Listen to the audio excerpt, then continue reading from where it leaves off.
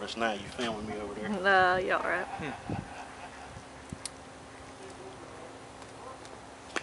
Alright, Mr. Donald, will you go around there and tell me what wires you want checked, or what lights?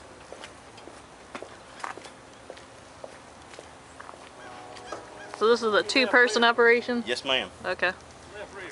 Left rear? Got you. That was the right rear. Left rear. Okay. Right rear. Running lights. Alright, got your running lights. Alright. Got your brake lights.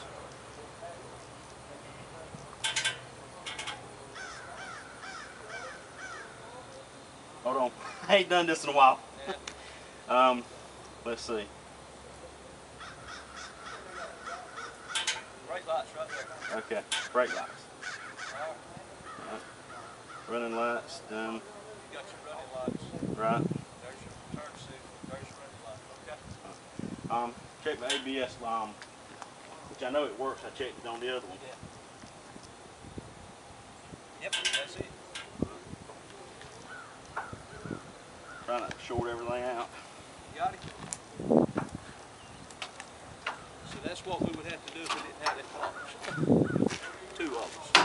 And the thing about it is, if we didn't have two, you'd hook it up and you walk around, check that one light. You come back, hook up the next one, you walk around, check that light. Mm-hmm.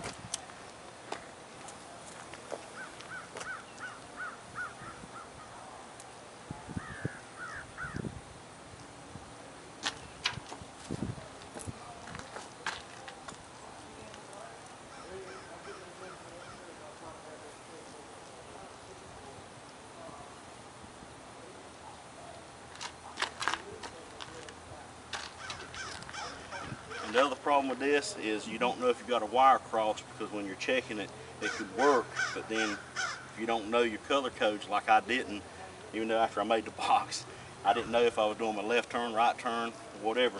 But the other box, you know which one you're doing if it's crossed or something, or if you have a wiring problem.